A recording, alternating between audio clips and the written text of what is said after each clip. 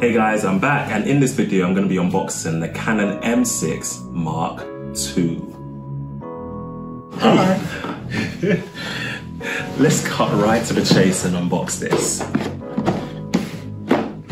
Well, while he's unboxing that, I'm going to be unboxing this Canon M6 Mark II, but I'm going to be creating more videos on this camera as it's got loads of amazing specs. So I'll be doing a review of it, and I'll also be using it to record some of my other latest YouTube videos in the future. Wow, that was really fast. Let's slow it down and do it properly. Let's get right into the unboxing.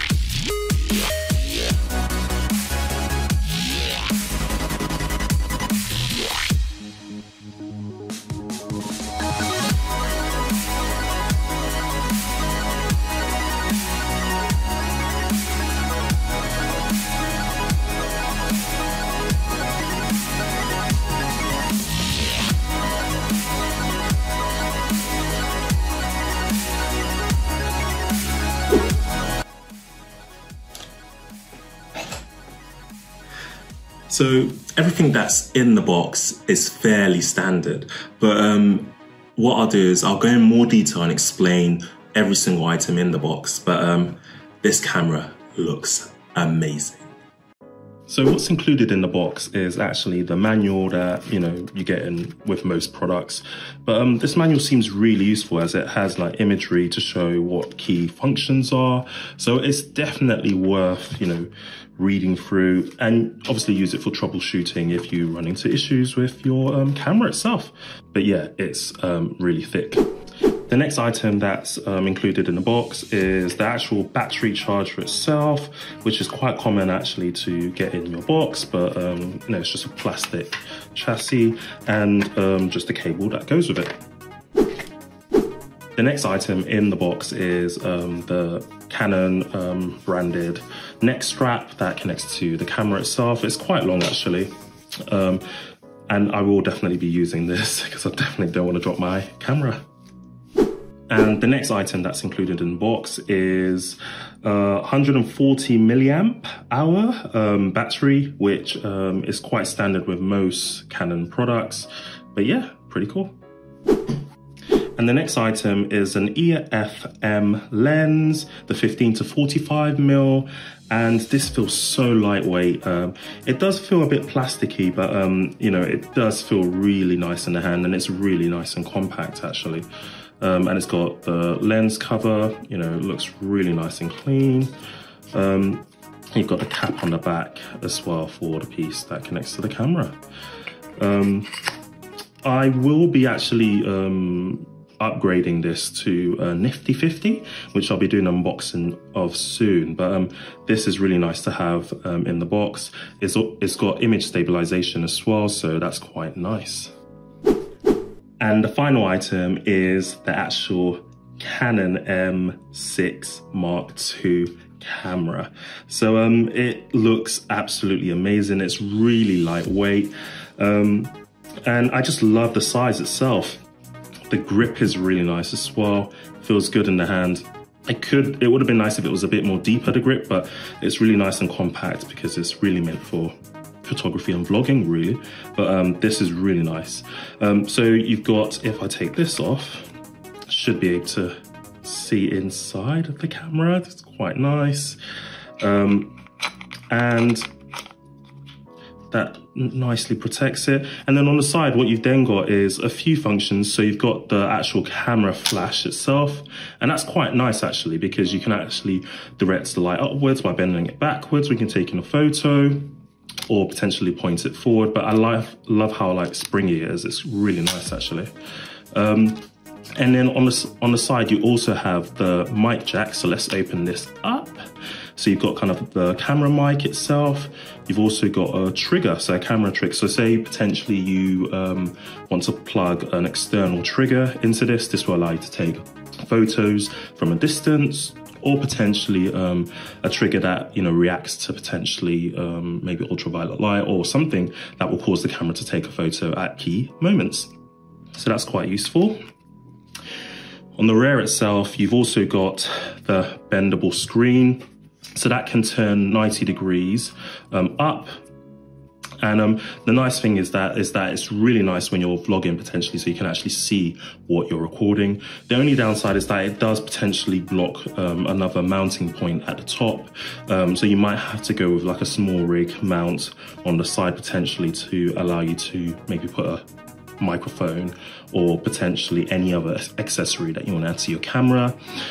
If you do buy the separate viewfinder, it will go on the top, which will block this as well. So, you know, it does make it really impractical. But for me personally, because I use it for vlogging or when I'm doing my YouTube videos, I think having the actual screen come up is actually quite nice actually. And that just folds back down, and you can also open it in different angles as well, which is quite nice. So I quite like that as well. There's loads of different dials, which is quite nice. And the dials just feel really nice. So you can hear that just clicks, and it just feels really good. And I love this front facing one as well. That looks really nice. Got this protection cover on the top for the actual connection point, which is quite nice. You've got more buttons on the side here. On the other side, this is actually quite nice actually. So you've got a USB point as well, and you've also got a mini HDMI connection as well, which is really nice. And it is actually a clean HDMI out actually, which is really nice, because then if you potentially are doing live streams or you're live vlogging potentially, anything that will allow you to just stream, this is great for it, because you won't see any overlays when you're streaming. And which actually helps you get across the 30-minute video limit that you actually have on these cameras. So it's a really nice feature to have. And on the bottom, you then have where the batteries go into and where your single SD card goes into, which is quite nice. But so far, I love it. I went out of my way to get the one that actually has a silver trim to it. It's got this really nice rubbery feel as well. It's a black rubber, and then you've got silver all the way around, which is really nice, which matches my previous camera that I used for kind of vlogging and recording. But I really love this. This is really nice. But yeah, great. So the main reason I actually got this camera was I was motivated to do amazing time lapse of my 3D printers, and I found this because I know it's got a really good time lapse function. But then I was, looking at the M50 and other cameras, and why I ended up going for this camera in the end was that it can do 4K, it's got eye detection, and it can focus in 4K. There's barely even a crop when it records in 4K. When you compare it to the M50, the M50 has a crop and it can't focus really well in actual 4K. So I just said, okay, I'm not going to go for that. I wanted to future-proof my YouTube videos so that I can record in 4K, and this does it. Also, it's got an amazing time-lapse function, and the fact that I just love the way it looks. The only downside is that, there is a limited amount of lenses that you can use with this, but I have got potentially a speed booster, which I'll use to kind of give me access to the EF mount range. The last thing that actually, sold it for me was actually it having a trigger button, and also a clean HDMI out, so I can get over the 30-minute limit on this camera. And the reason why the trigger is important is because I actually have I've got a resin 3D printer, and that resin 3D printer works with UV light. So I've actually got a trigger button that can actually connect to my camera, and as the UV light goes off in the 3D resin printer, when it's printing each layer, it will then take a picture, which is really useful for the type of photography and videography that I want to do for my YouTube channel.